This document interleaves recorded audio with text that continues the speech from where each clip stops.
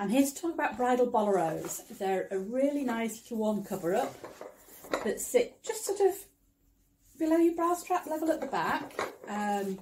Obviously armholes as opposed to the wraps. These, sorry, ignore the rattly stand. These work really well with dresses that have straps, because obviously it covers the strap, so you've not got too many things going on the neckline. They work well with a sweetheart neckline because it sits symmetrical.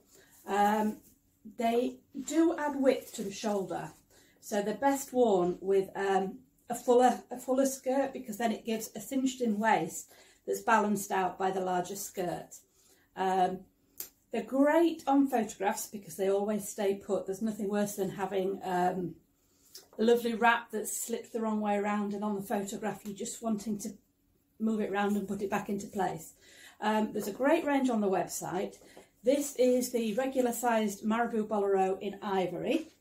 It also comes in a plus size, don't know if that's in focus, which sits a lot bigger on the dummy. And then there are, for the really luxurious touch, the ostrich ones. All the styles come in a range of colours. The largest size, sadly, is only in a smaller range of colours at the moment. So yeah, that's the boleros. This is the marabou wrap. It's secured with 2 hooks and eyes, and it sits high at the back like that if it's worn like a shawl collar. Alternatively, you can lift it and wear it more like that, so it's just like little caps over the shoulders. If you extend it further by undoing the top hook and eye, you can wear it wide off the shoulder, which would work well on a strapless or a bardeau neckline. I would wear it like this if there was a central panel of detail going down the front of the dress. The other option you've got is wear it like this. And that would work well on an asymmetrical dress, a single shoulder dress, a very plain dress where it's not going to clash with any details. And if it's very plain, you could, if you want, if it's sort of a very glamorous evening wedding or something like that, add a brooch to secure it there. So those are the options with the marabou bolero. It also comes in a larger size, which is good for the larger lady, or also it can act more as a cape for a smaller bride or lady. The colour range in the larger ones is more limited. The other option here for a more luxurious finish is this one, which has got the ostrich through it, and that again is available in a range of colours.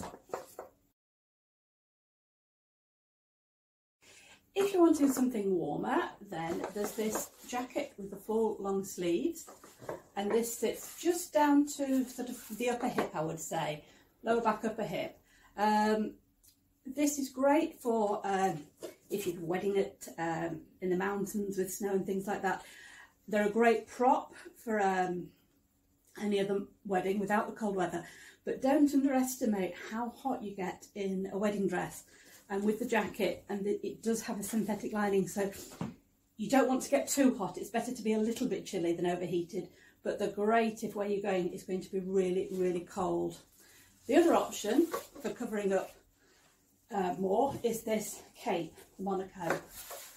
And this one has long sort of tabs at the front. It's secures with hook and eyes as well, but these tie.